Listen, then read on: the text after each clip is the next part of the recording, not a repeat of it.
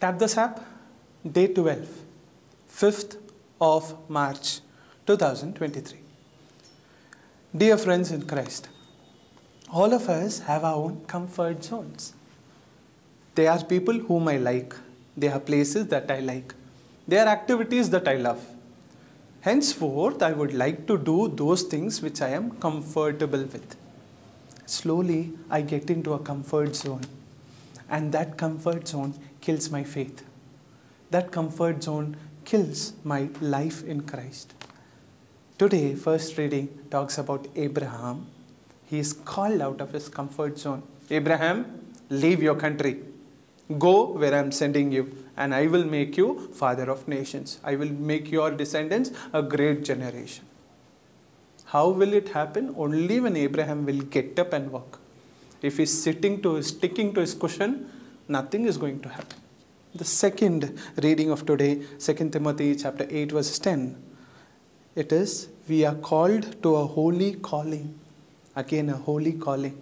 It is not because of our works, but the grace of God. But Timothy says, we are called to a holy calling. That is, if I continue doing only what I like, it's not a holy calling. My holy calling is when I leave what I'm doing and when I do what I'm supposed to do.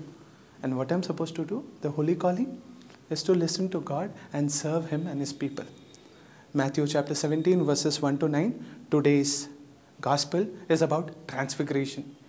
Transfiguration, Jesus shows His divinity to His disciples. His face is shown like the sun.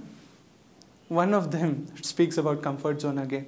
What he says, it is such cool and good here. Peter says that, Lord, let's make 3 tents and we will stay here. No comfort zone, please. Jesus has to get down that Mount Tabor. He has to climb Mount Calvary and die. No comfort zone. He has to. So today, what is the sap coming out of our comfort zones?